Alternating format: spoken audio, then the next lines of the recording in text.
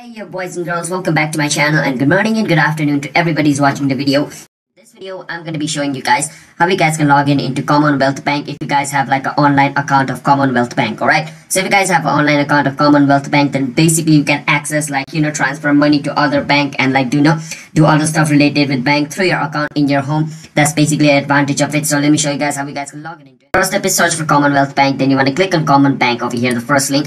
After you click on the first link, it's going to take you to its official website. Once you're over here, you want to click on log on.